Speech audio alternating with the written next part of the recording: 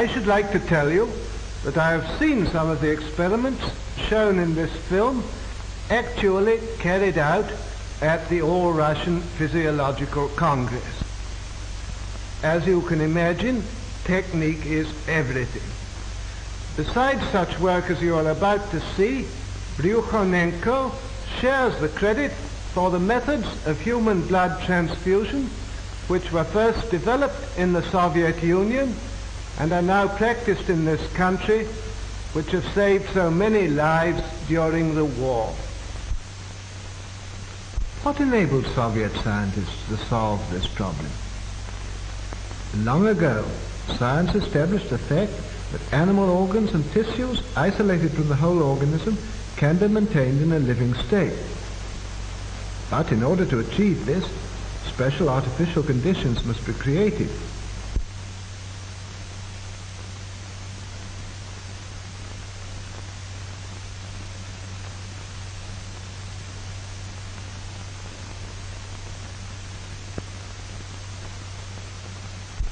Isolated organs can be brought to life even though they've been removed from the animal's corpse some time after death.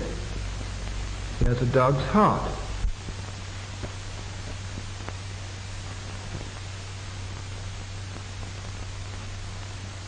It can function as well in artificial conditions as in a living organism, and for this purpose, blood is introduced into the cardiac vessels.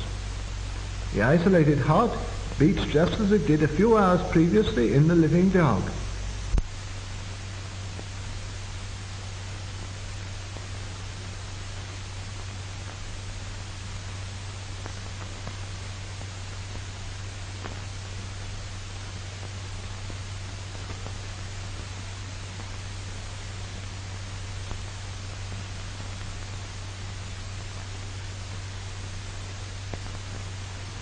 The following experiment is conducted on lungs taken from an animal.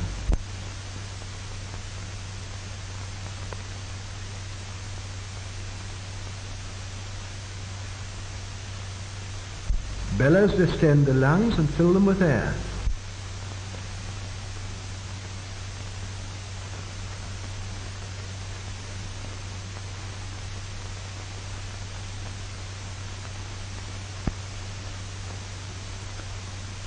The venous blood is forced into the lungs by the action of the pump.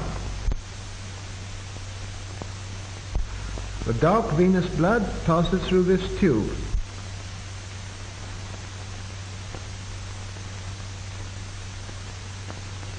In the lungs, it takes up oxygen and becomes arterial blood.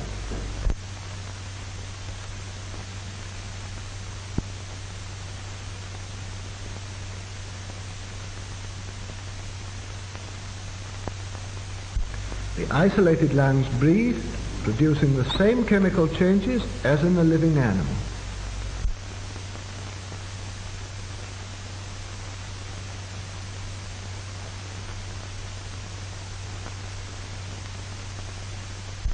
An animal's head can also live in the isolated condition. Here is the plan of the experiment.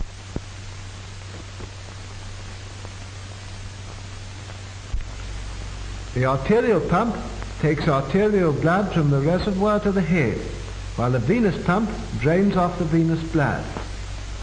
The blood is arterialized in the reservoir, where there is a steady flow of oxygen.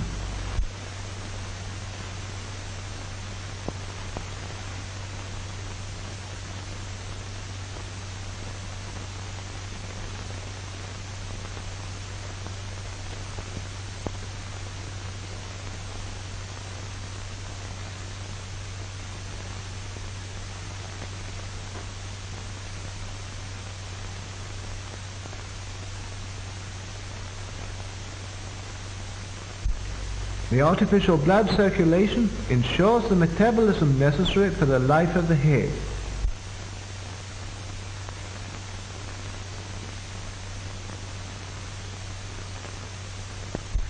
The isolated head lives on for hours and reacts to external stimuli.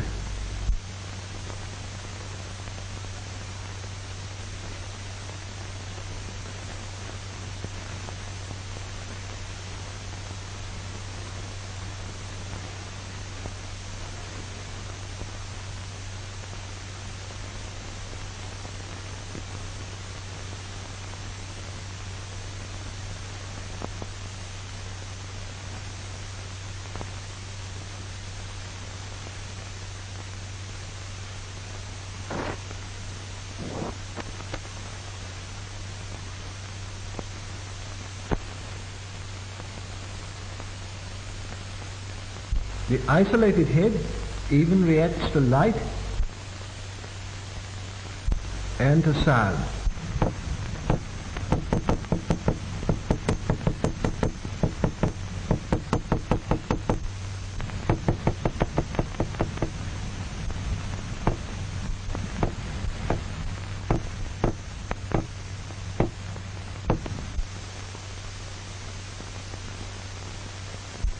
The revival of individual organs enabled scientists to proceed to experiment on reviving the whole organism.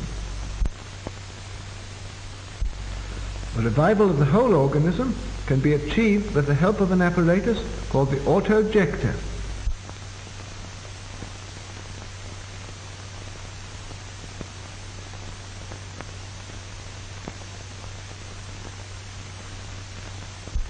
The autojector carries out the functions of the heart and lungs.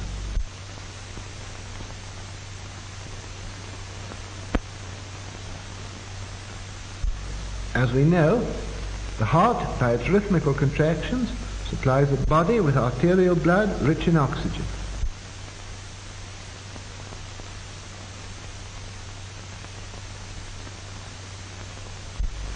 After losing its oxygen, the blood returns to the heart through the veins.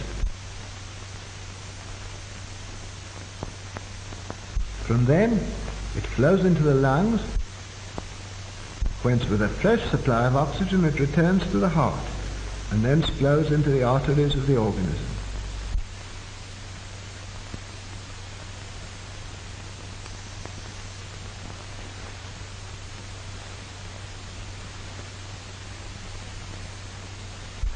The autojector works on the same principle.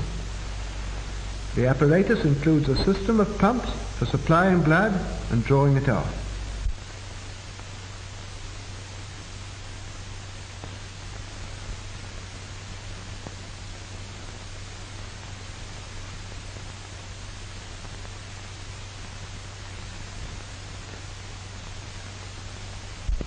The arterial pump supplies the organism with arterial blood. When the blood has given up its oxygen, the venous pump draws it back into the reservoir. Here, just as in the lungs, it's enriched with oxygen and returns into the organism. The blood passing into the arteries of the body ensures the necessary metabolism. In this way, the autojector can perform the work of both the heart and lungs.